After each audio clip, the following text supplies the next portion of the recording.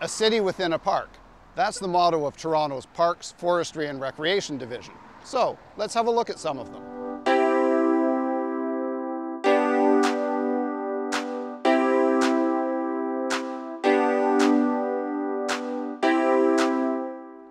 Toronto has almost 1,500 parks.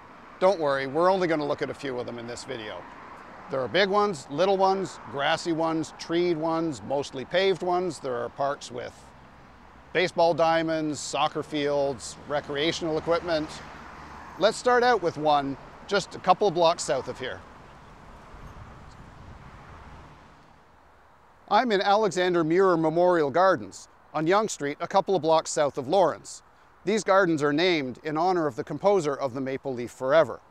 This is not the original location of the gardens. They used to be farther south on Yonge Street, on the other side, across from Mount Pleasant Cemetery, where Alexander Muir is buried. They were moved here in the early 1950s to make way for the Davisville subway yard. In commemoration of the original location of these gardens, the tunnel portal at the south end of the Davisville yard is named the Muir Portal.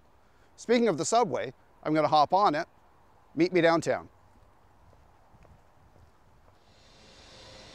Welcome to Berczy Park. No, bring that back up.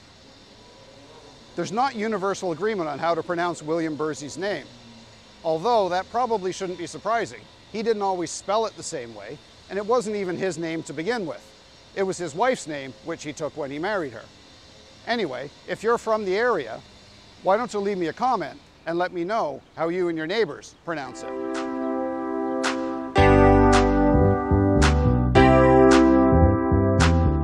In the background is the lovely trompe-l'oeil mural on the back of the Gooderham building, better known as the Flatiron building. Yes, that's the same Gooderham family as the Gooderham and Worts Distillery Complex, now known as the Distillery District. Berczy Park is well known for its fountain with dog statues. There are 27 dogs, all staring at a bone atop the center of the fountain. But as a cat person, I have to point out that there are cats here too. This kitty is perched at the edge of the fountain and isn't looking at the bone. It's looking at these two birds on a lamppost. There's a second cat sitting on this electrical box, facing away from the park. And here we have a statue of the Berczy family.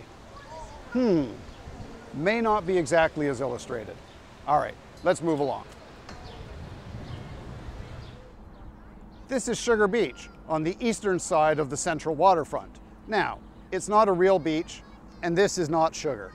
It's named for the sugar refinery behind me across the slip.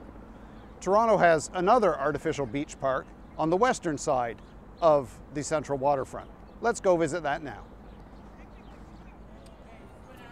And here we are in HTO Park.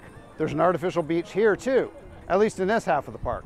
There's another half of the park over there.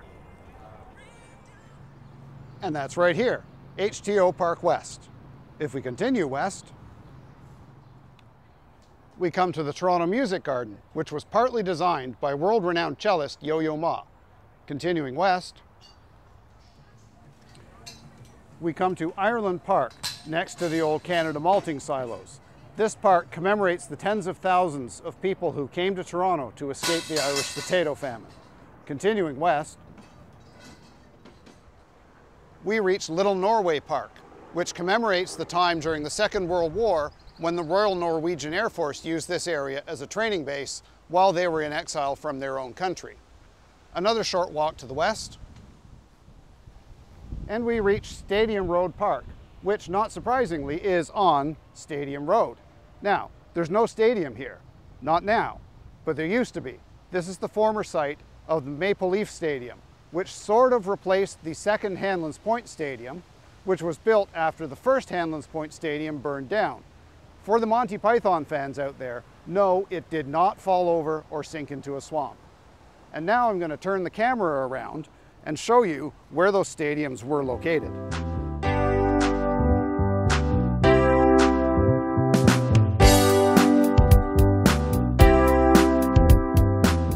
Yes, that's Billy Bishop Toronto City Airport, commonly known as simply the Island Airport.